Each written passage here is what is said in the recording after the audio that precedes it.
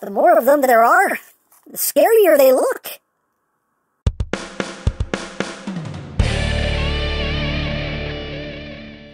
Hey! What's up, my peoples? EmGo here, the freaking geek himself, and today we will be reviewing the Mechanical Alliance Scorpion Warrior. So here we are, and there he is, and first and foremost, as always, we'll take a quick look at the packaging right up front here. We have a big old image of Scorpion Warrior. His name is Scorpion Warrior. He's our little buddy. Hey, to see what a big buddy looks like. MT-07 on this side, Scorpion Warrior on this side, Scorpion Warrior up top, Scorpion Warrior on the bottom. Hey, look, Scorpion Warrior on the back of the box, the same image as the front of the box. That's basically it for the packaging.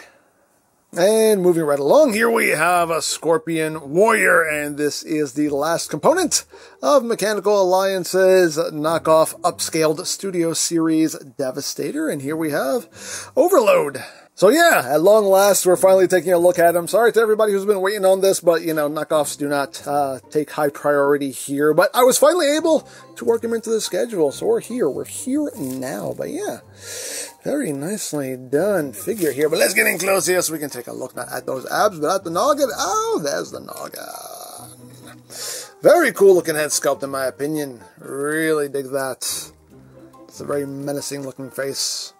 Got that nice yellow in there for the eyes. You know, kind of a yellow nose going on there. But nicely done. You can see some silver here. For those ladders, you got the white stripes. Got some bits of yellow in there. Again, lots of nice detail throughout. Got lots of arms. Got lots of claws. Lots of stabby things. Got some big old knee spikes going on. Just dozies. With some heelys. Back here, some little claw heelys. And moving to the back, some wheelies. And some backies. Again, some little detail in there as well. But, yeah, I mean, it's Studio Series Overload. We know what he looks like. But here he's just a bit bigger. There is some die-cast content in these, as always. I believe the chest. I think the chest is die-cast. I'm not sure what else. Maybe the feet? I think maybe the feet. These panels here might be die-cast as well. Not entirely sure what's die-cast and what is not. That's just my best guess. But anyway, articulation-wise, the head can rotate. It rotates on kind of a weird axis here, but, you know, you can get, you know, some decent rotation going on here. Get them looking side to side, get them looking down, get them looking up. That's as far up as he can go. As far as the arms go, we have a lot of ratchet joints here, a lot of tight, loud ratchets, but we get rotation there, we get outward movement there. There's also a hinge like right at the base here. It's more for transformation, but you can get that whole section moving up if you wanted to. You have rotation at this arm. You have a double jointed elbow here. These claws can move in and out. As far as this arm goes, it can move forward and back. You got an elbow joint there that can swing both ways. As far as the claw here, you got rotation. You have a double joint right here. And a new addition to the mold is that these claws can now open and close. You even got like a little bit of a kind of like a hydraulic little piston action going on there too, which is pretty cool. Nothing at the waist, but the legs can move forward about that far back, that far outward. You can almost do the full splits. You got thigh rotation. You have not much knee bend. Under 9 degrees of bend, but you can straighten the leg out all the way if you need to. And as far as the feet go, no upward and downward movement. You can move the heel down if you need to. And you also have lots of ankle tiltage. Now, as far as accessories go, you get this piece here for the combined mode. It's going to be Devastator's little neck region here. So you've done a dark gray with some green. Also a bit of like off-white in there. You can store this on Overload. There's just a clip right here you can take and just clip it on. It's a tight clip, but you can get it on there. There we go. You can just take it and just hang it off his back. It's a place to put it. Hooray, hooray for storage. Things you can store if you want to store it. You also get this right here. It's like a little exhaust pipe. Now, full disclosure, I just found this rattling around in the box like right before I started shooting this video, so I don't know where this goes. I will keep you posted though as to where this goes. I'll figure it out. I'll figure it out. So there you have that, and now for comparison. Here he is with Studio Series Megs, with the TF Dream Factory Megs, with FKim Megs, still taller there, and with FKim Prime. And last but not least, here he is with the original Studio Series Overload. So you can see how that works out and just how much they upscaled this guy. And you can see the differences there in the paint apps and whatnot. So, and how do we get a proper group shot of all these guys? We don't. We just don't. But just trust that they're all there. They're all there. Trust me. And they honestly look great together. So, there you go. So that is basically it for the robot mode. So let's get down to transformation, shall we? Let's. So the first thing we want to do is just come back here, take this little section, flip it down. You want to unclip this entire canopy, and then bring all this down, and just bring all this down. Drop that, get that out of the way. We're now going to start working on the arm. So what you want to do is you want to rotate this claw up. You want to bend it in at this hinge here. You want to bend it in as far as it will go, and you have a tab that will go into a little notch right here, and it comes in at an angle. So just angle that in so it's offset like that, and then you can take this and just collapse it up into this section here. Once you have done that, this claw is going to rock back. It's going to bend that elbow, and before we do that, we're going to take this little retainer piece, bring that up so we can bring all that down and line that up. So now that that's done, we can rotate this arm up, and you have a post that will go into that port right there. Just line it up and plug it in, and second verse is just like the first. And now that that's done, we can start moving some really loud ratchets. So you want to bring those sections all the way up and then rotate them up. Oh, like that. Same thing here. Oh, baby. Oh, that's loud. And once we've done that, we just take the two halves and bring them in. And this section right here is also like, this thing locks. And I mean it locks. There we go. Bring that up. And then we have multiple tab slot connections here. Just bring the two halves together in holy matrimony. And there we go. We got the back half all done. So now for the legs, just want to take this knee spike and just bring it up and just straighten the leg up as much as you can for now. Take this little heel and just bring that up. You're going to take the foot and just rotate that all the way down. Bring this panel in. Now you're going to take this section here with the wheel and just rotate it around. There's a little slot there, a little tab slot connection. Just bring it down until everything is sitting nice and flush like that. And we're going to do the same thing on the other side. And both legs are done, so now we merge. So we do have a T-tab here, so you want to make sure that this panel goes over this one. Just line it up, and then you can drop all this down and line that up. So now what we need to do is we're going to take the head and we're just going to drop it down. He's going to end up with his head between his legs. Awkward, but necessary. And this whole waist section here is just going to collapse up like that and just lock into place right there. Now you can just kind of straighten everything out as best you can. These wheels will drop down. You got a little tab slot connection right there. It's basically just going into the gap for the mushroom peg. But it is a locking point. It works. It does the job. So bring that down on either side, like so. And the last thing to do is take this canopy section, slide it over to the side, flip that down, and then drop all of this down. And you have tab slot connections right here, and also this section right here is going to end up going right in that slot there. So You have everything lined up just right. Everything should just drop right in. Easy peasy, lemon squeezy. And there you go. There you have Scorpion Warrior in his alt. Well, not really any spinning happening there, but there he is in his alt mode. And it's a big beefy vehicle, just a big beefy vehicle here.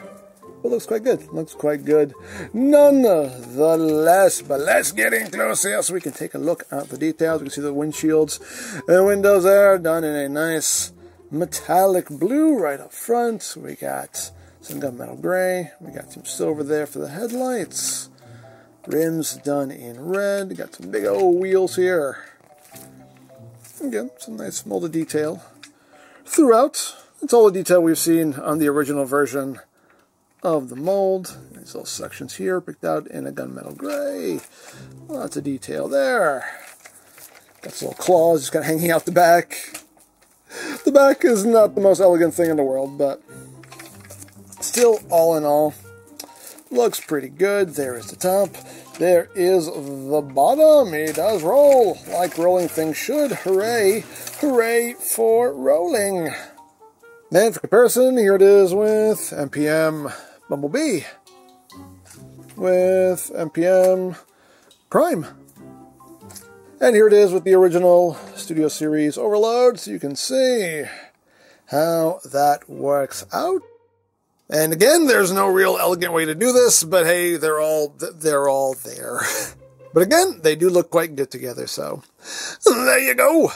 Now, as far as this goes, doesn't fit there. It seems like maybe it goes here? Question mark? Maybe? I don't know. That seems to make sense. Now, as far as this section goes, you can store this on the alt mode as well. You have these two clips here on either side. It's going to go into these notches right here. So you just line it up, plug it in. Also helps kind of cover up the claws. And there's your storage. Hooray, hooray for storage. So that is basically it for the alt mode. So let's get down to transformation again, shall we? I don't know why I try. I don't know why.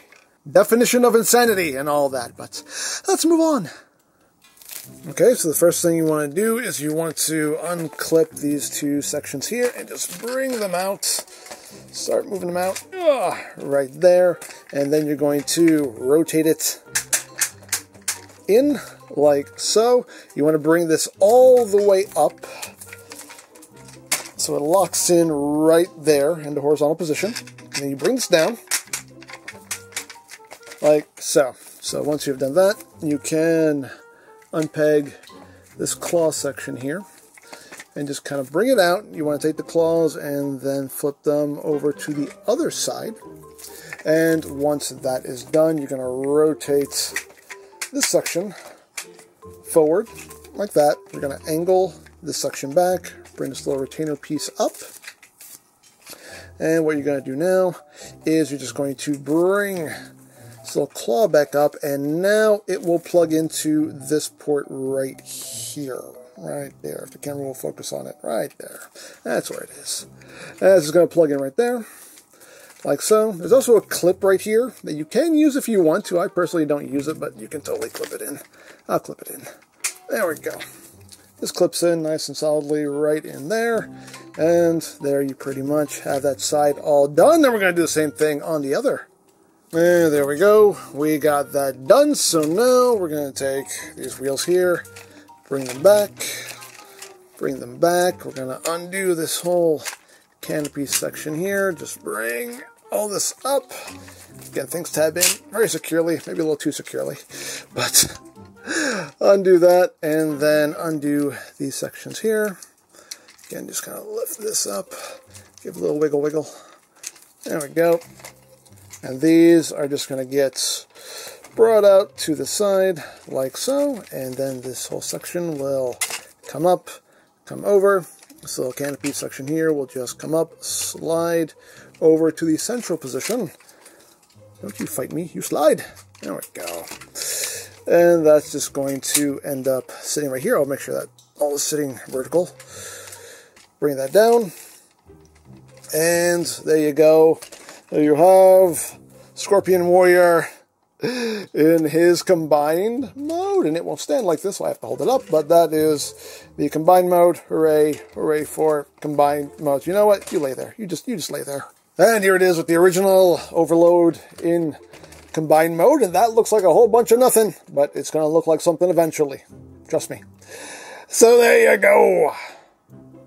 So there you have Scorpion Warrior, and yeah, really like this design. You know, the upscaled version of it looks really, really good. You got some die casts in there. You got some extra paint apps, some different paint apps. Feels really good quality. Feels nice and sturdy. Granted, some of the ratchet joints are a little too tight, but, you know, still, considering this is going to be supporting, you know, a good amount of weight, it's understandable. But overall, yeah, quite good. I mean, it's a knockoff, but it's a very well done knockoff in my opinion. So there you go. Now, in the next video, we're finally going to take these guys and slap them together and form Devastator. So stay tuned for that. Now, I picked this up from TF Safari. I'll put a link to their site in the description down below so you can check that out. And if you use the promo code 2022 EmGo Review at checkout, you will get a discount on your order.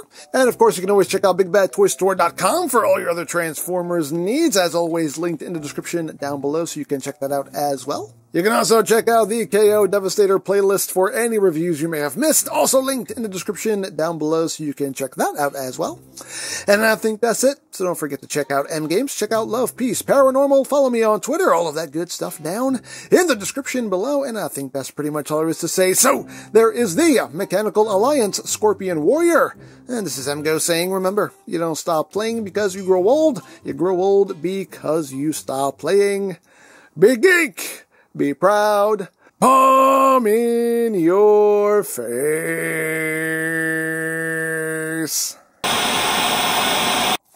Hey, whoa, you're a broad-shouldered one, huh? Anyway, I hope to Primus you're not a slacker like the rest of the team are. No, I'm a very hard worker. Great, so, get to work. Meaning I'm a very hard worker when I actually feel like working. Do you feel like working? No? No, sweet Primus!